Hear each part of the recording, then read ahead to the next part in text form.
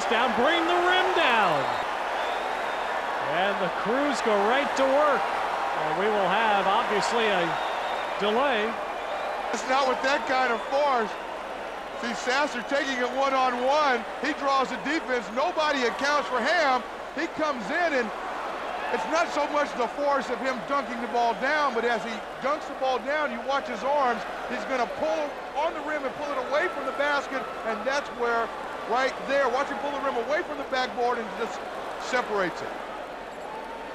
Hey, I'm not letting that guy ever come over and play on my backdoor rim.